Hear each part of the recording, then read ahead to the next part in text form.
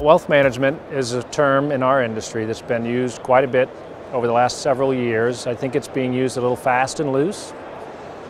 We've defined it through a facilitated process. So if you want to know what pediatric medicine is, go ask pediatricians what the knowledge and skills should be to do pediatric medicine. So IMCA, as a credentialing organization with a certified private wealth advisor credential, went out to 40,000 wealth managers and asked them to define what it is and what the knowledge and skills required are. It is a specialized set of knowledge and skills. We've grouped those into 4 knowledge domains: human dynamics, wealth management strategies, tax, estate planning, the client specialization skills, so closely held business owners and executives, and then legacy planning, so charitable planning strategies and all of those. That's the 4 knowledge domains for wealth management. Now, it's not wealth management.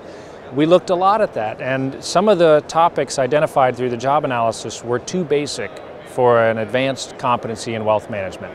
So, for example, basic insurance, budgeting, basic tax planning, filling out a tax form for a client. Those type of skills that are often taught in financial planning programs are fundamental and foundational for what high net worth clients need, which is a lot more specialized and sophisticated. We asked the participants in the study to define where wealth management starts, and they said 5 million in client net worth and up. So that's about 1 million households in the US. Assuming an advisor can serve, let's say, 50 households, that's about 20,000 advisors. So at Morgan Stanley or Merrill Lynch have wealth management divisions. Some are for very high net worth, 10 million and up clients.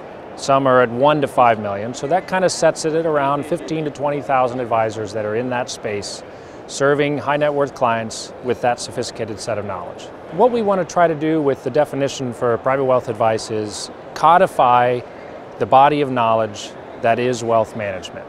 So we can build an examination and certification requirements for the CPWA program that assess whether an advisor meets those advanced competencies.